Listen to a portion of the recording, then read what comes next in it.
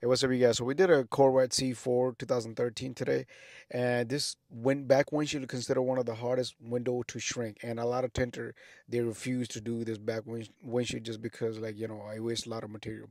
But we use Lumar, so it shrinks like a butter. The only thing you have to do is you have to have is patience on this back windshield.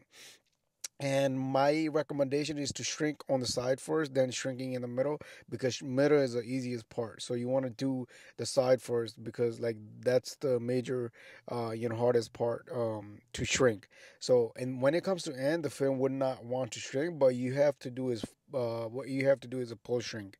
So you have to pull the film, make a relief cut, pull the film, and heat it really good, and that's it. Like once you pull the film, it's gonna shrink, but you have to take your time. You cannot rush into this. That's why my video is not that great because I concentrated on shrinking the film, and I was really happy because I did it in the first try, and I'm really happy with it.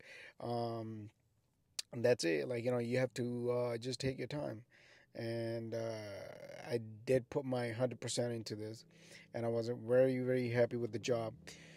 And there's two things that you can do. Like you also can like trim the top, the D4 section. But I did the whole thing in one piece. The customer wanted in a whole piece. He did not want no vinyl on top of the D4, so I did it in a whole piece.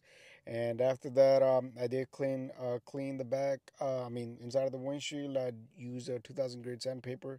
I cleaned it really good and swiped everything out, and then I put the film on and I swipe the film the way it wants to go. So I squeegee everything out and I just squeegee everything the way the film wants to lay down.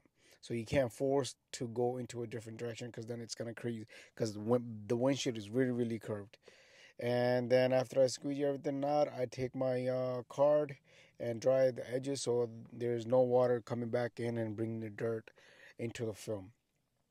And just take your time to do this back windshield. It's not that hard if you have a good film and skills. Definitely, skills do matter. And this is the look.